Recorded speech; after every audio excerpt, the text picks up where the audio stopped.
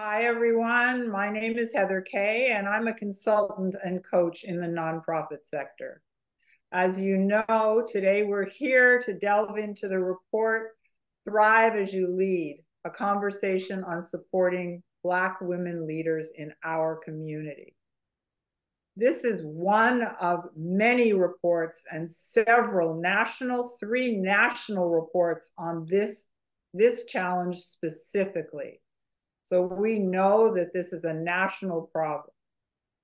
4 organizations in our region have come together to put on this event: the Washington Area Women's Foundation, which is the author of this report, Giving Together, Philanthropy DMV, and my organization, the Executive Sanctuary. And I want to stress to you that the explicit goal of all the organizations represented is to pursue racial equity and social justice. So I will briefly introduce each organization. So for more than a decade, I have facilitated the Executive Sanctuary, which is an ongoing program for nonprofit CEOs. As a peer learning community, each year we have a blend of 3 two-day in-person retreats, coaching, and Zoom meetings to advance organizational leadership. One of the most concerning things in our community in the past 2 years, we have had 5 African-American CEOs who had to leave their jobs because of board issues. Just gives me goosebumps to even say it. Giving Together is a local women's giving circle whose mission is to support women and families in need in the greater Washington area. They do this through an ongoing program of monetary grants and community service. Since its inception, Giving Together has raised over $1 million and contributed countless hours of community service to improve the lives of women and their families. Since 1998, the Washington Area Women's Foundation has invested more than $17 million in the power of women and girls in the DMV. Through its commitment to grant making and advocacy, the Women's Foundation drives transformative change by amplifying the voices of women and girls of color. They collaborate with partners to influence policies, philanthropy, with a focus on gender and racial equity. And I'm sorry I'm reading this, but there's no other way I'm going to get through it. Philanthropy DMV is a nonprofit membership organization comprised of over 100 of the Greater Washington region's foundations and corporate giving programs. Together, they learn, problem solve, and develop cross-sector solutions to achieve greater community impact. So that's it for the 4 organizations. Now let me introduce your interviewer, Marla Dean, and Tamara Wilds Lawson, who is the CEO of the Women's Foundation, who is the author of the report. So Dr. Marla Dean is an award-winning education leader and an expert on the educational strategy. You can enjoy her TED Talk on the subject of 2-generation policy and approaches, a pathway out of poverty. At the Greater Washington Community Foundation, Marla leads the $95 million Health Equity Fund. And she is currently the board chair of Philanthropy DMV and a couple of other organizations. She'll be your interviewer. Tamara Wilds Lawson is the president and CEO, as I said, of the Washington Area Women's Foundation. She brings a wealth of knowledge and extensive experience in nonprofit leadership and has been a CEO at more than one organization. She was recently honored as one of Washington Business Journal's 2024 Diverse Leaders in Business. Tamara's played a pivotal role in commemorating 25 years of serving women and girls in the region and releasing this groundbreaking report, marking the start of a long-term effort to support Black women and gender-expansive leaders. So let me say, for the 60 people who are currently here, we are so grateful for everyone's participation today and for your commitment to racial equity and social justice. We'll have time for questions at the end, so please put them in the chat and I will monitor the chat and ask some questions when Marla and Tamara are finished. So thank you, and here we go. I'll turn it to you, Marla. Thank you, Heather.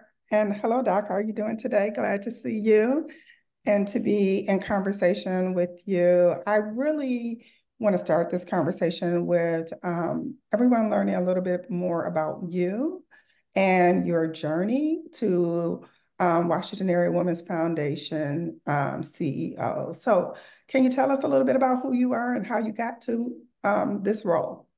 I sure can. Before I do that, really, really happy to be here with both of you. Heather, have known you for a long time, was one of the leaders who, when running the Washington, D.C. office of the Posse Foundation, had the benefit of participating in one of the sanctuary cohorts. So glad you're continuing to provide such a critical resource in the region. And Marla, who I have had the privilege of getting to know over the course of my year with the organization, at about 6 months in, realized that I was seeing her in almost every space outside of our internal meetings that I went to, and then felt some kind of way if I showed up someplace and she wasn't there.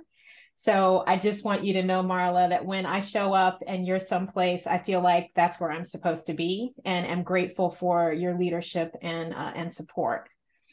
So my journey to this role, I want to start off by saying I've really had the privilege over the course of my career to do service-centered work, and to really focus on providing access to everything from higher education to the support needed for Black and Brown graduate students in the STEM fields, to the work that I did early on in my career in national politics, making sure that Black folks in particular were clear about the issues that were at stake. So there has been a thread of providing access to underrepresented people in every single role that I have had. And specifically, my route to this role really started with the Posse Foundation, which was the culmination of many of the things I had done before then. It was really the perfect role for that time in my career.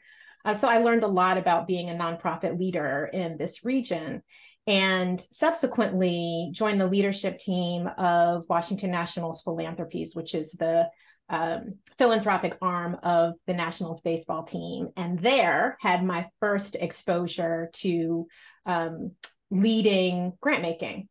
And I was in that role during the pandemic, where we really leaned into food insecurity and played a pivotal role in helping to get resources and food to folks who needed it during the first couple of critical years of that pandemic. So those things in particular positioned me to understand both sides, right? I'm leading an intermediary now with that thread that I discussed being at the core of my desire to continue my servant leadership.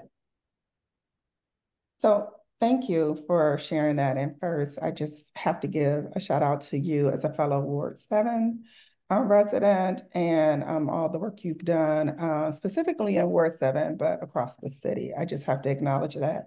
I want to go deeper into how you came to Washington Area Women's Foundation, and really understand what made you decide to take this role.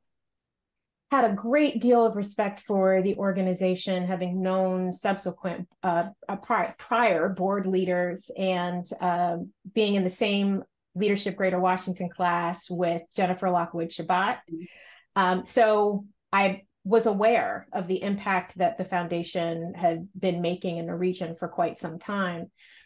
I would say one of the most important things that drew me to the role was the organization's mission, which is investing in the power of women and girls of color through advocacy and grant making, in a region where Black women and girls in particular, but women and girls of color overall, are disproportionately represented across all of the major issue inequities: housing, education, healthcare, safety, employment and economic security and opportunity, you name it.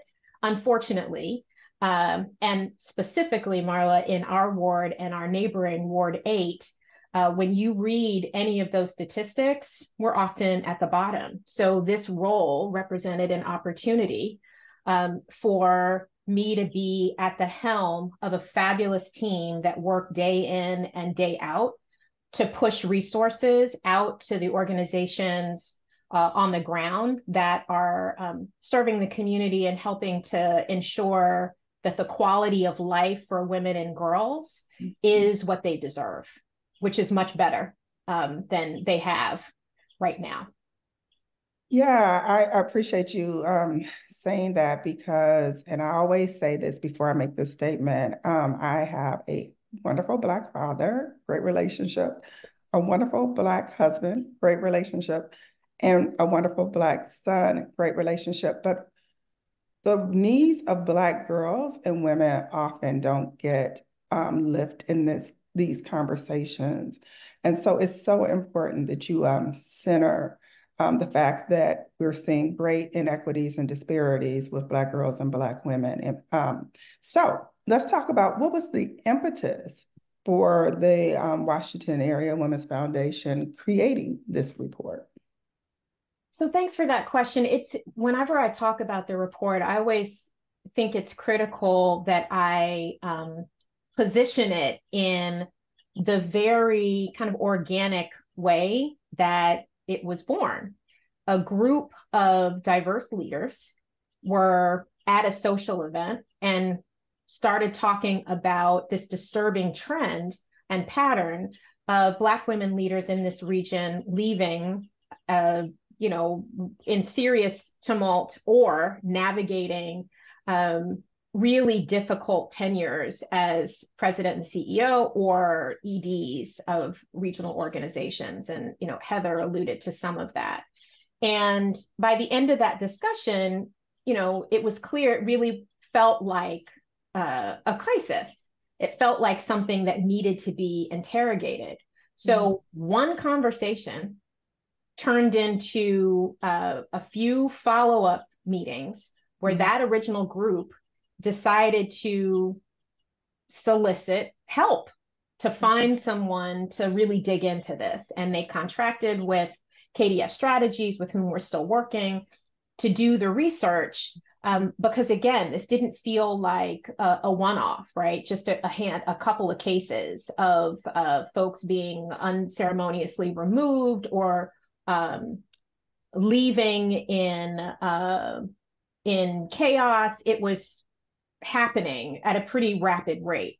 So fast forward, and the wonderful research that KDF Strategies helped put forward resulted in creating an environment where the 30 plus Black women and Black gender expansive leaders felt safe sharing their experience in anonymous interviews. And the report resulted from that. So the report and the preceding research was an answer to a call that this small group put out. And I like to start with that origin story because it really was so simple and it's something that any of us could do, right? It didn't require, a major convening, right? With folks on a dais having a lofty conversation. It took a group of concerned leaders who were having an honest dialogue about a problem. They reached out to discovered experts that helped them really dig in, and now here we are. Yeah, I think, I'm gonna interrupt you for just 1 second, Marla, and to say that the chat is disabled, so you'll need to put your questions in the Q&A. yes, okay, thank you. Um, so yeah, I think that you talk about the origin story, and I think it's so important that it is rooted in a real experience that people were having at that time, and really talking about that. The report itself has 10 themes. What important findings do you want to lift from those themes? So for the purpose of this discussion, I actually want to lift two Okay. that I normally don't. Typically, I go straight into expectations, which is one of the themes. I talk about wellness, and I wanted to do something different today. And that's to talk about donor relationships, particularly because of who is, who's responsible for this discussion happening today. I want to talk about donor relationships, and I want to talk about resisting scarcity. So all of the themes were critically important, and again, came from data captured as a result of the anonymous interviews that we conducted. I think starting with donor relationships, some of the language that I pulled directly from the report were phrases like entrenched power dynamics, right? An exclusive, predominantly white, affluent giving community. And a word I added is that the philanthropic space in this region is very insular, right? I'm a native Washingtonian and feel very comfortable saying that DC is a special place. And I mean that in good ways and bad. And it is actually more of a town, right? It's a small community of folks. And when you account for those who are running nonprofit organizations that serve people in the region, it's even smaller. Yeah. And so I wanted to start by talking about donor relationships because I think it's one of those things that everybody assumes nonprofit leaders are kind of navigating the same experiences and environments. And what this report and my own lived experience demonstrate is that that is not the case. So often, I just dropped one of my earpieces. Can you all still hear me? Yes, we can. Mm-hmm. Often there is a real challenge that nonprofit leaders experience as they are trying to figure out how to navigate some of the unwritten rules of donor engagement. Mm-hmm. And I'm going to center my privilege here and say that I, as a native Washingtonian who chose to come back here after college, I had I wouldn't say built-in network, but I had a starter network with which to work. And that combined with my political experience meant that there were contacts that I could lean into as I started my journey. So many, and I'll offer that most Black women who are nonprofit leaders are not starting with that base. Mm-hmm. And so they are attempting to build relationships and try to figure out how to navigate, as I said, a highly resourced community that have their own way of moving. And donor relationships are difficult for, I think, all nonprofit leaders, full stop. There are layers of difficulty on top of that Black women and Black gender expansive leaders experience. And when that intersects with class, and when that intersects with being considered an outsider, right? Because I also, to be frank, am a product of the private school system here, right? Which meant that was a talking point early on in my tenure. I was able to use with folks, right, to break the ice. And I have heard stories and have experienced myself, even with the privileges that I brought to the role, how leaders have walked into rooms and folks at foundations have assumed they were their assistant's assistant. I have heard stories about how it has taken 3 or 4 times longer to get in front of donors for Black women leaders than their predecessors. I have heard stories about folks being stonewalled, just unable to access the very people that are at the core of their organization's survival.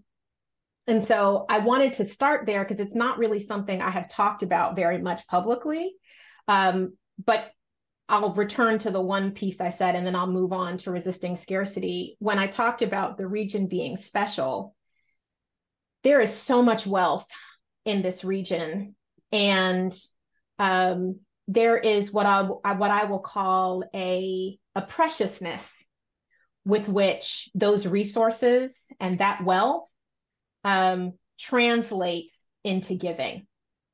And that's actually a great segue into resisting scarcity. So the report in the resisting scarcity theme starts by really talking about how the culture of scarcity within philanthropy in the region makes it difficult for Black women leaders to collaborate, right? And I actually want to bypass that and go straight to what I think is more of a systemic issue, which is that within philanthropy, again, I'll say writ large, nonprofit leaders are often expected to do more with less. I think that is a shared experience. Yes. What I will say about Black women and Black gender expansive leaders' experience with scarcity is that there is an almost unspoken expectation that it's okay for us to struggle because we should be used to it. And so that is a statement, again, based in lived experience and based in, what we heard from the leaders that we interviewed, and what I've heard outside of this report for years, right? So while the sector in the region has made some gains around scarcity at the systemic level, for example, really leaning into multi-year grants, right? And that's been quite helpful. And they have focused on removing some of the barriers to access for organizations by simplifying the proposal and report process, right? It looks different than it did 12 or 13 years ago. And there's been intentionality around that, and that's great. But overall, I think the sector needs to have a really hard and important conversation about what it views as investing in leaders that are led by Black women and women of color in a way that they can truly sustain, and in a way that is not punitive to leaders who want their teams, for example, to be paid above a livable wage, right? Who want the communities that they are serving to have the resources for their families that are not just hovering above the bare minimum, right? Their children deserve to have exposure to college campuses. Their children deserve to be in classes in beautiful buildings. Their children deserve to have access to therapists on a regular basis, right? Their families deserve more than just a standard corner store, right? Or B-level grocery store. They deserve to have access to 6 grocery stores, which anyone living on Capitol Hill, with which, you know, we're in close proximity, have that, right? So there's a difference when you're looking at a nonprofit leader who is working to serve those folks. There's a difference between believing that the bare minimum is enough and looking at your own life as a funder and seeking to provide resources to these organizations so that we can ensure that the folks they're serving can begin moving in a direction that their kids may eventually have some of the same resources that you have. And that's a long journey, but that should be the goal. And so there's an overarching challenge, and it trickles down into the resources that the folks we're serving, you know, that they're able to access, and it definitely impacts leaders, Marla, and makes it an environment where there's just this expectation that they're supposed to be on the struggle bus at all times, that ease is not something they are supposed to know as leaders. And that is really problematic and really damaging and harmful, and contributes to significant burnout. Yes.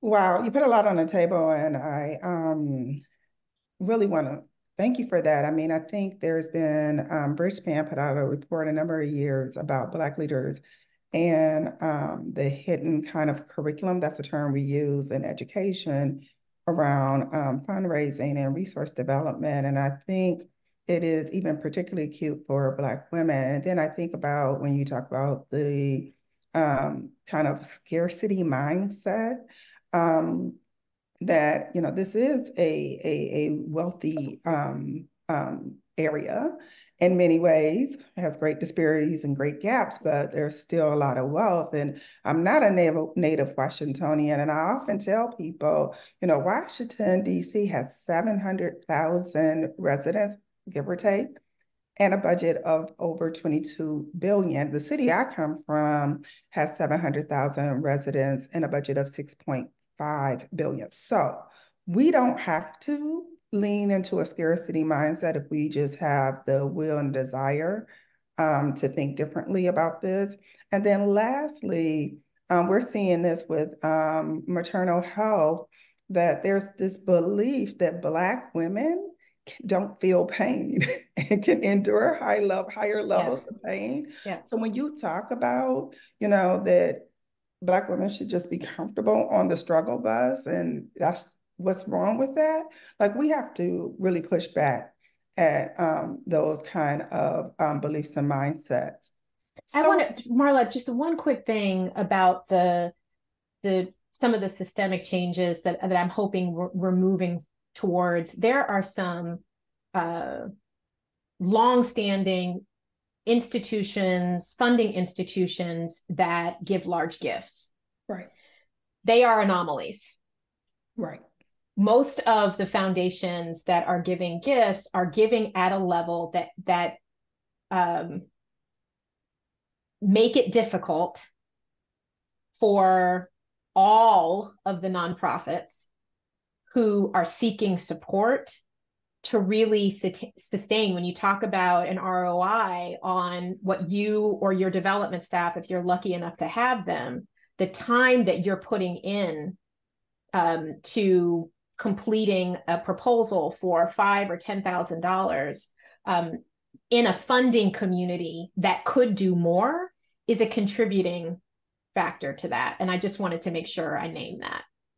I'm so glad you named it. And that's such an important issue, especially with both of us being in philanthropy and having those who are on sponsoring this event. This is incredibly important. I often think, wow, a lot is being asked of an organization for 10,000. They might have spent 10,500 trying to pull this report together and do all the work. So we just really need to be mindful of the ask and what we really need to make the decisions we need to make. So I appreciate that. Yeah, and we can look to our peers in Boston. We can look to our peers in New York. We can look to our peers in Atlanta. Like there are other regions that I just think do a better job. Thank you. Thank you. So were there emerging themes that did not make this report or that are threads that are worthy of maybe further exploration in the future? I just wonder. Yeah, there, one in particular, which is the diversity of experience across our respondents, right? We were able to get in front of emerging leaders, folks that are mid-career, and folks who, you know, are considered veterans, right? Are looking towards retirement. And, you know, there was a lot of differentiation between what they named as needs. And I think we absolutely need to interrogate how, depending on where you sit in that spectrum, what you require from your board, what you require from, you know, from your teams, what you need from peers. It can look very, very different. And here's a specific example. Some of the emerging leaders, you know, folks who have been in their roles, let's say for 5 or less years, talked about really wanting cohorts, right? Really wanting a collection of their peers that they could lean into, or wanted access to mid-career folks, right? And more senior level folks. Whereas at the other end of the spectrum, the senior level folks were like, I don't need to be in another session sitting in a circle. Like I've been there, I've done that I need, what I need are resources that I have the agency to direct how I want to direct them, because I've been in this, you know, role or roles like it for 25, 30 years and have never had the benefit of that, those ownership rights over funding in the way that I believe I should, because I'm struggling so much, right? So I need an infusion that invests directly in my leadership so that I get to do with it what I want for the organization and for the folks we're serving. And so I think that's something we will continue to pay attention to, just the diversity of needs that were named while we were doing the research. Yeah, so we often say that being Black is not a monolith. And so what I hear you saying is that even within, while there are common themes and connective tissue, that, you know, being a Black woman leader of a nonprofit is also not a monolith. So I want to spend some time on infrastructure and boards. Many gathered here are board chairs or sit on boards. What do they need to know and understand? So I'm going to start with something that will sound simple, but I think it is one of the most important takeaways from our conversation today.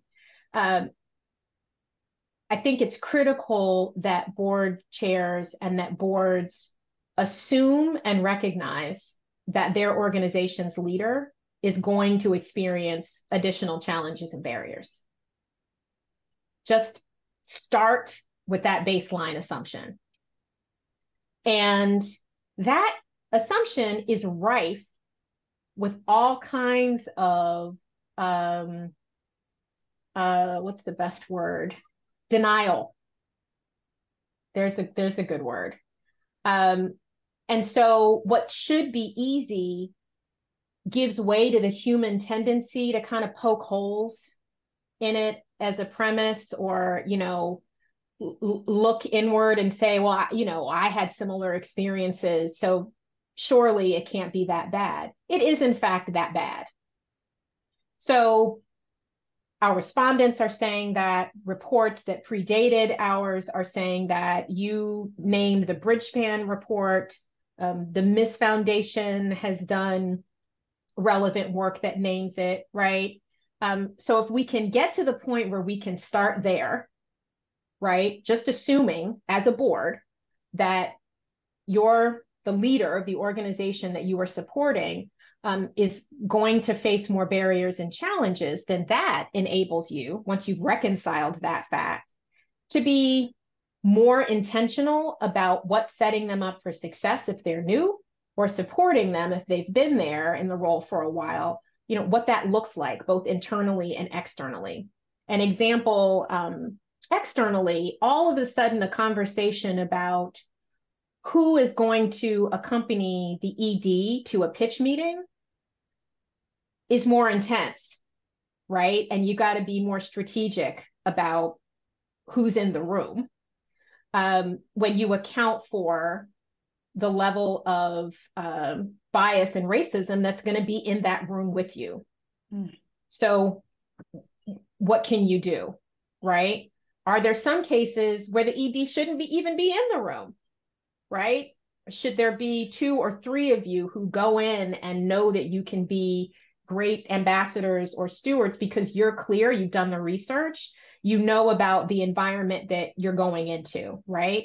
And there are plenty of environments where the values of the organizations are aligned, but the mindset of the folks that you're going to pitch to don't necessarily track, right?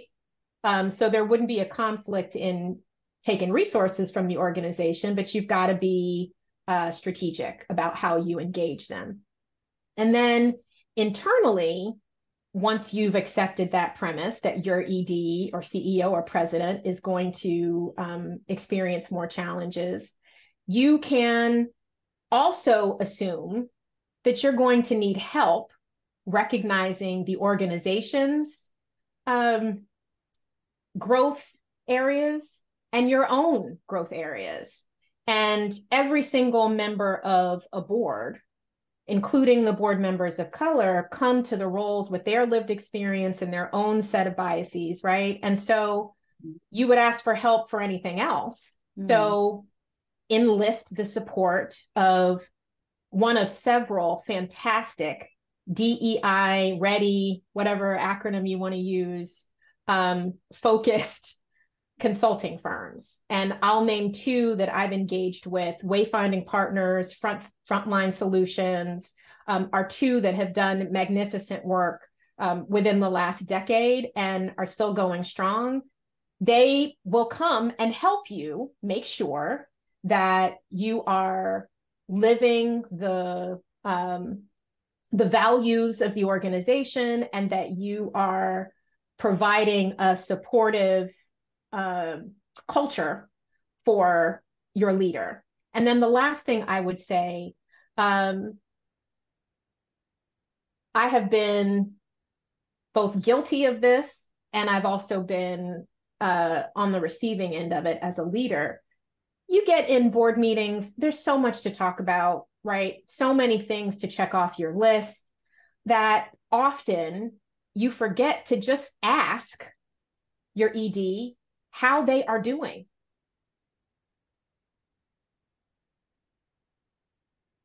And when you ask them that, and you've already reconciled that first assumption, you can listen more carefully and maybe hear what they're not saying, or believe them when they say they are struggling in a certain area, and allow them the space to make it a safe space for them to share that. Vulnerability was another one of the themes, right? But it takes work and often help to be able to listen actively without judgment to a Black woman leader when she's talking about her or their experience. So those are I think it was three or four things that come to mind when I think about specific things that boards can do. And you can ask that general question, how are you doing? And you can also say, hey, I read the report. Is any of this happening to you? And if it is, like, what can I do better, or how can I help? But seeing them and, asking the question, which is a form of validation. Yeah, you left so many things that we could actually talk about singularly in a session. I really think about many of the things that you talked about, creating a safe space, vulnerability and its connection to being perceived as competent or not competent, and what that means for Black women in particular. I mean, the role of Black board members in this space and how they might project or not their experiences to this situation. And I mean, it's just so much. It's so many threads there to go down. But I think you give us a good understanding of a place to start and to really think through these issues. So I thank you. What do you hope people will learn and do with this report? So an easy thing to do is share it and just make people aware of it. I think one of the things we have been most excited about is that it has been resonant outside of the region and outside of the sector.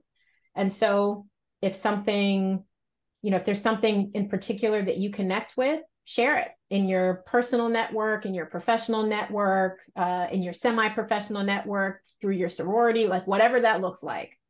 And then I think, and I've heard that some organizations are doing it, use it as a tool of inquiry internally, right? The board can use it if you are an intermediary and you want to, you're curious about how many of your grantee partner organizations leaders see themselves. You can use it in that manner.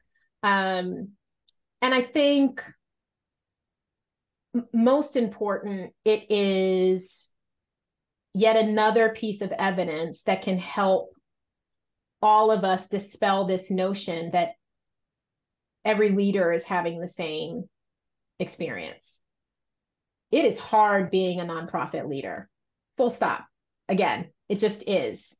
In this region, being a nonprofit leader in an election cycle we could have a whole conversation about that. But using it to say, it is in fact it is a data point, right? Like, so you can refer to it when you're in conversations with folks about the particular challenges that Black women and Black gender expansive leaders that they have and that they confront. And I think the last piece is use it as inspiration to invest in more Black women, Black gender expansive, women of color led organizations. We can do better. There are organizations that are in need. One of my favorite Leadership Greater Washington classmates, Rachel Kronowitz, always talks about the importance of investing local. They're not mutually exclusive. You can give nationally to your favorite cause, but look at the balance, right? And use this report to direct where some of your funds are going. Because I can tell you, a couple of years after the Miss Foundation first started talking about this in one of their pocket change reports, we are still at a place where we represent 50% of the population, but less than 2% of all philanthropic giving is going to support women and girls. And a fraction of that goes to support women and girls of color. And I would submit a fraction of that goes to support organizations led by Black women and women of color. So, you know, that is one way to put your money where your mouth is. And obviously, we are constantly looking, we meaning the project, is constantly looking for large scale investments to help us move towards the resources and the recommendations that our respondents made that we want to honor. Thank you. So Lisa, I often come back to education examples because it's what I consider my first professional identity. Lisa Delpit has a book called Other People's Children, and she talks about something called the silenced dialogue. And that's at the point where, you know, people stop talking because they really know they're not being listened to. So I really appreciate you really starting with the conversation around denial and listening closely to not only what's being said, but what's not being said. Are there other actions boards need to pay close attention to? What other actions do boards need to be engaged in order to really give Black women and Black gender expansive people a fighting chance at success? So one thing that comes to mind, and it goes back to the scarcity point, is there a professional development line in the budget for the organization? And as a board, will you support adding one if there isn't? Or infusing an existing line with enough for a leader to actually work with an executive coach so they can, you know, sharpen the skills that they need to continue leading the organization successfully. That's one specific example, because often they're like, folks scoff at, there's this divide between corporate spaces where there is a surplus of accoutrement, right? Of just wonderful things folks can take advantage of. And then on the other side are, again, nonprofit leaders on the struggle bus, right? Who, if they bring up, and this is, I believe, typical. I don't know if you'll agree with me here, Marla. You know, I found often when I talked about professional development funding for the organization, I was talking about my staff. I wanted them to have, right? Like they want to grow as professionals, right? So EDs, presidents, CEOs need the same, right? And so no one is suggesting that an organization with a $1.1 million budget should have access to the same resources that a Fortune 500 company has. But there are particular pieces that should be standard for leaders. And at the regional level, it's very possible for boards to support and help find funding to support. And there are funders who will invest in that, who will invest in infrastructure. I've been the beneficiary of that. I was when I was at the Passy Foundation, and I'm still reaping the rewards. So that is one line that dovetails directly with some of the recommendations that the leaders that we surveyed said they would really appreciate. And the boards have agency in that, right? And because the scarcity model can make some boards think, well, do you really have time to be gone one day a week, 4 times, to go participate in the leadership sanctuary or to go to this particular retreat experience? I don't know if you really have time for that, right? Can we really support you getting the certificate? And I have had so many conversations with leaders over the years about that. It's demoralizing and it's a wasted opportunity for boards to really invest in the folks that they are supposed to be supporting and helping to guide. Yeah, I really want to talk about the report outlines a number of recommendations, but before you start to speak to some of those recommendations, I really also want to speak to this notion of when you are in space with other leaders, you learn some things that many Black women don't come into the sector knowing. I mean, I think about learning about contracts and who actually had a contract and who didn't have a contract. Like that was eye-opening to me. And so you just get so much background information that could have positioned you differently, could have had you enter or circumstance different, that you just don't even have any idea that those are conversations you need to be aware of. So with that, can you speak to the report's recommendations and some of the recommendations outlined in the report? I can, and I'll just put a finer point on that last piece. Leadership is isolating. That's one of the things that makes it difficult. If you are, I believe, leading in a healthy way, you understand that you're not there to be friends with your staff. You are there to respect them, and hopefully friendship will develop, but that's not the goal, right? And I remember seeing, wonderful relationships bloom, and the team that I was leading really come together in ways that I knew would be counterproductive if I participated in, right? And that's just on the social side. In terms of leadership growth, to your point, it really helps to be able to have candid conversations and discreet conversations with your peers to say, like, I've had 2 or 3 people transition in the last 90 days, and I am feeling overwhelmed by that. Like, what did you do? I heard you say in the last session that happened to you.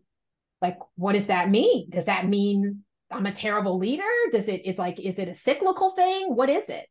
And so that's just another reason why that kind of investment in whoever is leading the organization is critical. And I think it really is the responsibility of the organization and of the board to encourage it and to fund it. I funded my own in previous roles and taken the hit, and it proved to be well worth it, but it shouldn't have been something I had to do. Right. I'll just name that plainly. As far as recommendations, there are 2 or 3 that I will highlight. And I'll also name that after the release of the report in the fall, before the end of the year, we also hosted 2 or 3 focus groups with the same set of respondents that were all about recommendations and pushing into those and hearing more about what folks really meant when they talked about it, like what they saw. If they were, dreaming big and coming up with bold ideas, what would that look like? And so there are some that I feel like are low-hanging fruit, which are convenings, bringing leaders together to do some of what we just talked about. And I'll put in a plug for a convening if you're interested. We are having our first public in-person convening on the 25th here in DC, and I'm really excited about that. But folks said like they wanted a space that they didn't lead, but that the issues they talked about could be discussed, and there would be an opportunity for other folks in the philanthropic space to hear some of the challenges and opportunities. So that's low-hanging fruit. In addition to our resource guide, that is something that's a small thing that I think can have a huge impact. It's been up on our website for a couple of months now, and that was our way of honoring the people and organizations that have been helping to provide support and infrastructure for Black women and Black gender expansive leaders for some time. And we wanted to name that and direct people there. So the convenings, the resources, I believe, are kind of low-hanging fruit. There's ongoing pieces that leaders named, like actual trainings for them and for their boards. That's somewhere in the middle. And then there were what I consider to be more bold ideas. So really investing in leaders with grants and with pools of money that they can direct as they see fit. Some would likely direct it to their team, likely direct it to their overall budget, but they would have the discretion, while others would, if there isn't a budget line for leadership development, they might use it for that, right? So what do grants, direct grants to leaders that would enable them to really have a no strings attached sabbatical experience, right? Yeah. Sabbaticals, as we know them in the traditional sense, number one, they fly by. I remember taking a month, the only sabbatical I've ever taken, which was a month, and I was so excited about it and so grateful for it. And I blinked my eyes and it was time for me to be back in the office, right? I was lucky that I had one that did not necessitate me like writing a report about what I did. It was a true sabbatical. But I want, what we want and what many of the leaders talked about is, you know, what does a well-resourced with limited expectations sabbatical experience look like, right? So anyway, direct grants to leaders. The other bold idea, which is not new, but you know, this group and the report has helped us name that leaders really want it, healing spaces, right? What does it look like to fund a true retreat experience where there are options for folks to be fully present and talk about their work, or the exact opposite of that? Mm-hmm. They just want and need a chance to rest and revive. And often, and I'm guilty of this, I'll be like, I need a space where I can go and really focus on the big picture, right? And I do need that. That is not the same thing as a healing space. Those are two very different things. Right. And we are talking about the second space. What does it look like to heal? What does it look like to build community? What does it look like to rest and invest in those experiences, knowing that that has a direct correlation to the successful leadership of an organization? I've been using this example, you know, it's like a Black women's golf trip. And I know the Black women golfers who are listening to this are probably frowning at me, but there is this disconnect between the subsidized, high-end rejuvenation trips that men, primarily white men, are encouraged to take, right? So that they can bond with each other and bond with clients, right? What does it look like if we use some of that energy as inspiration for the high-end environments our EDs should have access to rest, right? And to rejuvenate and be better versions of themselves when they return to work. They also deserve that. And I'll offer, have likely done twice the amount of work that folks in the other example have done. So we are deserving, and some of the bold recommendations of our leaders, they didn't name that explicitly, but that's what I got from it. Like, they were talking about need, and where that landed for me is that is what we deserve. we are, again, working exceedingly hard and doing a lot with very little.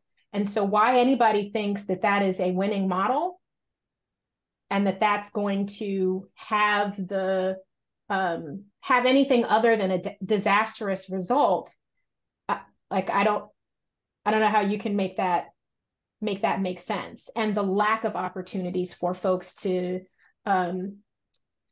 heal and be still and build community contribute to burnout. And something we haven't named, but is named in the wellness theme of the report, it has physiological impacts, right? Mental health impacts. There have been too many stories of leaders across different sectors, Black women in particular, losing their lives, as a result of the accumulation of stress.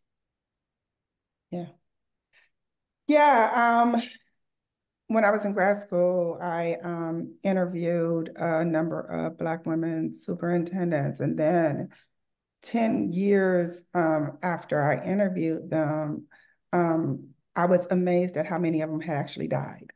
And it was eye-opening.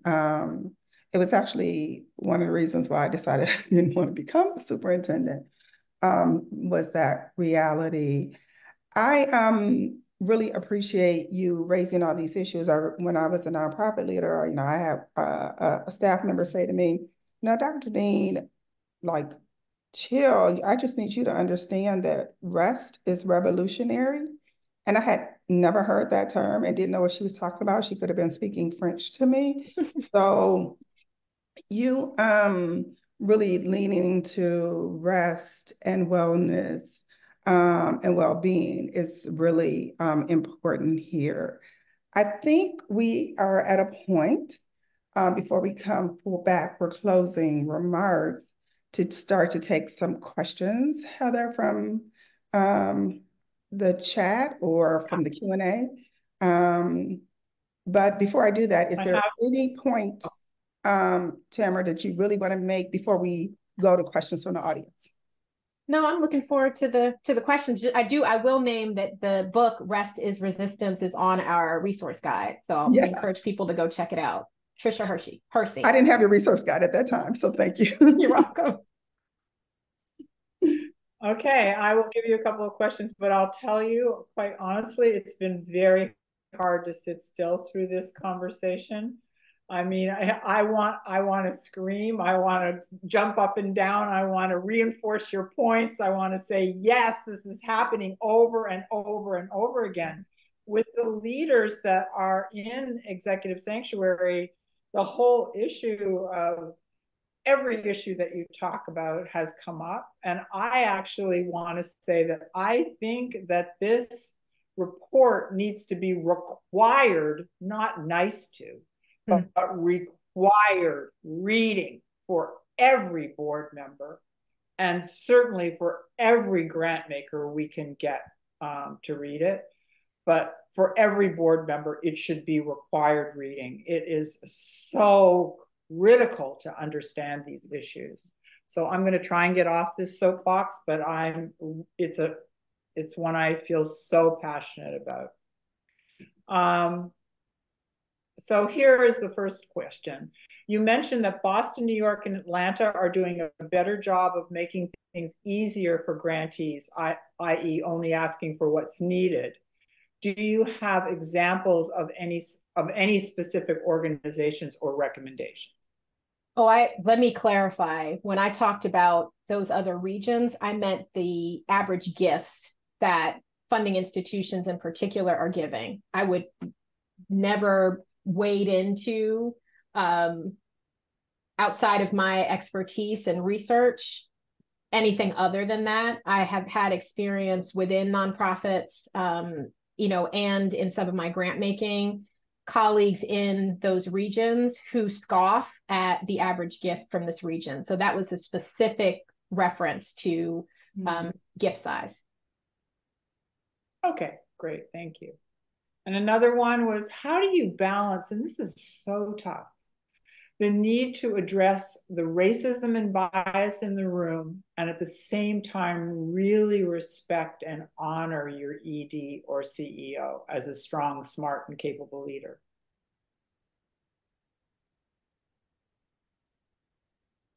I think when you enter any conversation with a leader from a space of authentic curiosity, and you are direct, you can't go wrong. So I think one of the gifts that the report provides is, I was sent this report, or I've read this report, and it is important to me as a board member to do what I feel like is my job, which is support you. And I am curious if you are ever open, and that's a second little, that's 1A. Just because you ask the question doesn't mean the ED will be ready in that moment in real time to answer, but that shouldn't preclude you from asking, right? I want to support you, read this report, I'd be curious to know if you've had a chance to read it. If you haven't, I encourage you to, if any of it resonated with you, and if there is, anything the board can do to be supportive, and leave it there. Even that will be amazing, because that's not getting done. No. Another question was, what do donors... Before you go to that, Heather, I just want to touch on that point.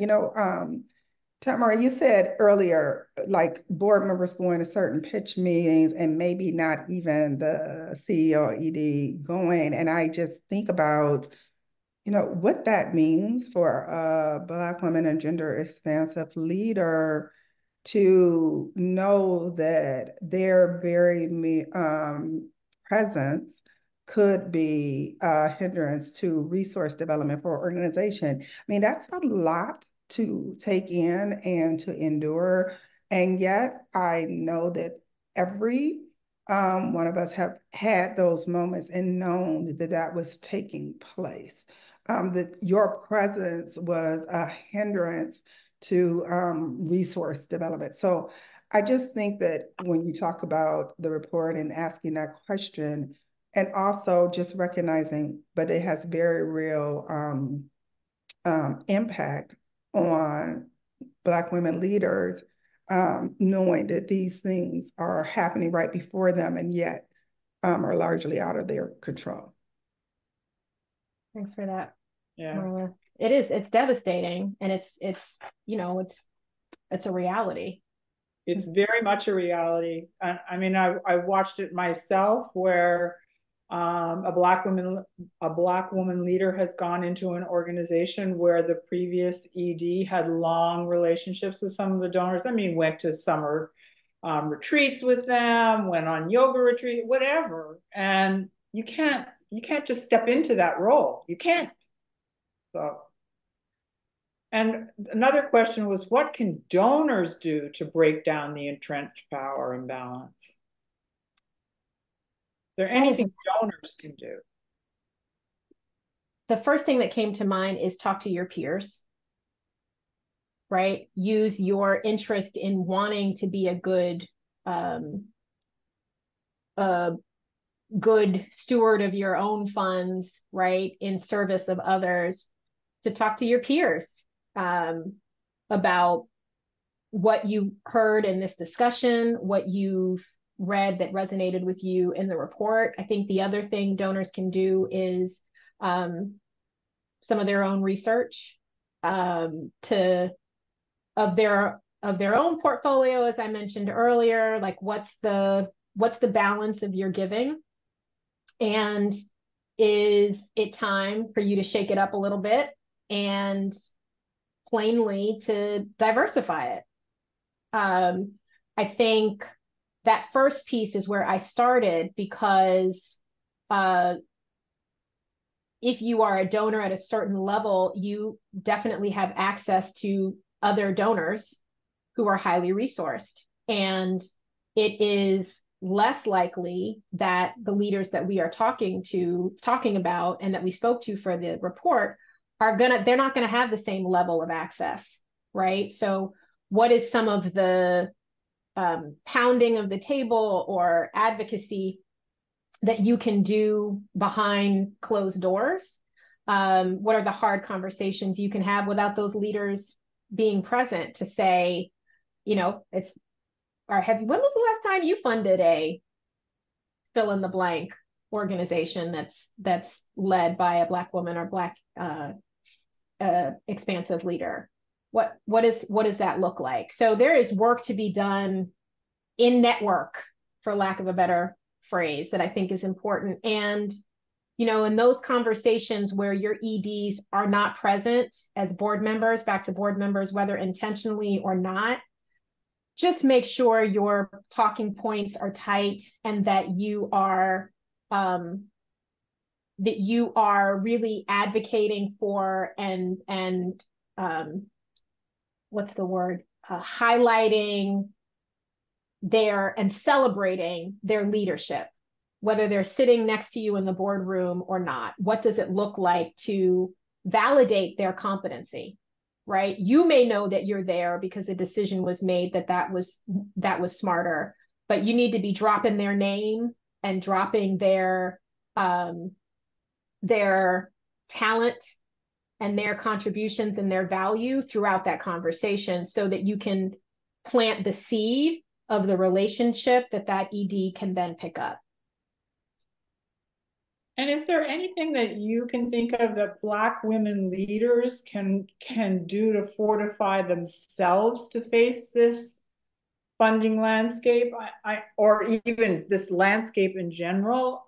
That the question was for funding specifically, but what I notice so often is the safety issue is so paramount that leaders don't feel safe for saying what they need to say or acting in a way that they feel they should act because of what they're facing with their boards, etc. So is there anything that you can think of for Black leaders to fortify themselves in this arena? I'll just say the first two things that came to mind, and Marla's probably going to laugh at the first one. Take your PTO. Like, that's a very simple, don't buy into that. You shouldn't have rollover days. If you're if you have them, use them, and do your best to truly unplug and take care of yourself. That is simple, and that was a very institutionally centered answer, but you have it, so use it. And then the second thing that came to mind is, if you have within your network more established and experienced leaders, ask them for help. And you trust them, ask them for help. If you don't, which some of the emerging leaders who were respondents in the report said, I'm struggling. Like, I don't, be creative in looking for folks that, you may not. I have and I'm speaking from personal experience here, I have a habit of compartmentalizing, right? So my professional network is one thing, and then I got my friends who, I act like we're still sophomores in college and forget that they own their own businesses, and they're, attorneys, and they're CPAs, they're doing all these wonderful things, and I don't ask them for anything, right? Outside of, when are we meeting for brunch, right? When I'm in church, I'm sitting next to people who have known me for a long time and are invested in my success. I've never asked them for anything. So if you don't have a support network that is right in front of you, then take a step back and look at places that you can search for them and ask for help. And I guarantee that the folks that you have established any kind of rapport with, if they are not in a position to help you and support you, they have access to other people who would do it in a heartbeat. But you got to be willing to go kind of outside of your comfort zone in both examples. If you have a network, don't ask for help late. Like if you need it, and here is an assumption for any Black women and Black gender expansive leaders of nonprofits listening to this. Don't let imposter syndrome make you believe that you are the only person experiencing challenges in your leadership role. You are not. There are just universal nonprofit leader challenges, right? And so don't let that be an impediment to finding your people, finding your mentors, setting up a kitchen cabinet. You are not alone. There are people who want you to succeed. Often they are on your board. Sometimes they're not, right? But you do have access to people who will help you. You just, in some cases, have to be creative to identify them. Marla, is there anything you would push back on or you would add to that? No, I think you give a really good answer to that. I just think about I was thinking about Kimberly Crenshaw and her term that she coined intersectionality. Mm-hmm. I was specifically thinking about in this conversation, Black expansive, gender expansive leaders. Yeah. And every time you add one or more of those intersections, how much more complicated, difficult, challenging this can be. And the only thing I would add, if I had anything to add, is that because we are socialized in a system that values some people much more than others, even if we're people of color, we have our own learning journey to help support leaders because we also take in those messages and sometimes internalize them. So this is a complicated issue on so many levels. And the reason why I raise that is because people say, well, they got a Black board chair, they got a Black this. Yeah, but it's more complicated than just having a Black person in a role. It's really about the learning journey of the board itself and the individuals on that board too, in order to be able to successfully and effectively support a leader. Yeah, thank you for that. That question, came up even in a different way about, what recommendations do you have to bring people who are kind of not in the groove and understand this in any way, how you bring them on your side. And I think you have addressed that in many of your comments. And I just want to raise it one more time. Is there anything else that you'd want to say about how we bring people over, how we help people see? I mean, to me, just seeing the reports, but if someone's entrenched, it's really hard. And those people need actually to get away. It's like we want to put our effort on the people who are on our side, who are maybe on the fence and need a little bit of support. But the people who are way over, do we really want to put our effort there? We want to build our allyship. I think I appreciate that framing, Heather. And I think the folks who have not had access to information, who may be on, maybe on the fence, there's a sweet spot there, right? I think it's important to name that as a Black woman leader and a person that was in graduate school forever, for whom the intersections that Marla named were kind of at the core of my humanities research, I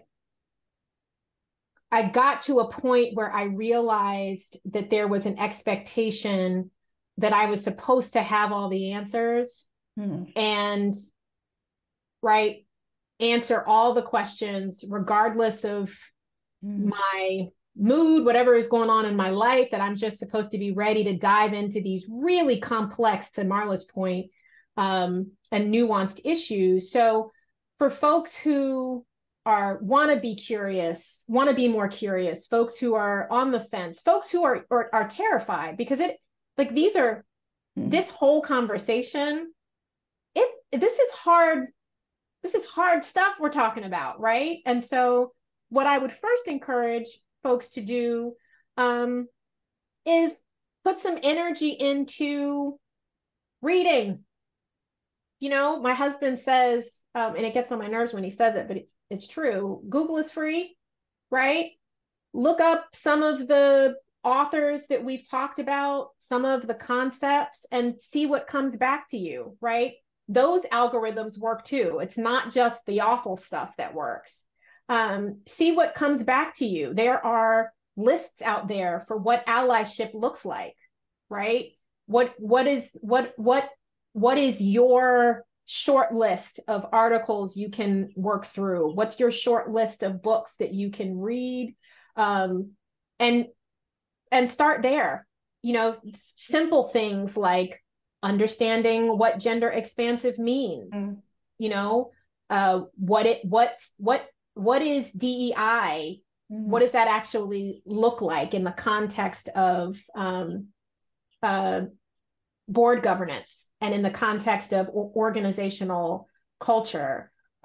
Use the report as a guide for that. There were terms, we threw around all kinds of terms in that report. You can use that and outline some of the things that you want to know more about and do some of your own investigation so that the women of color in your orbit are not being held responsible for doing the intellectual labor before you've put some of your own effort forward. I think that is really important, because I can tell you, I am so proud to be who I am and be in this skin and live the life that I live.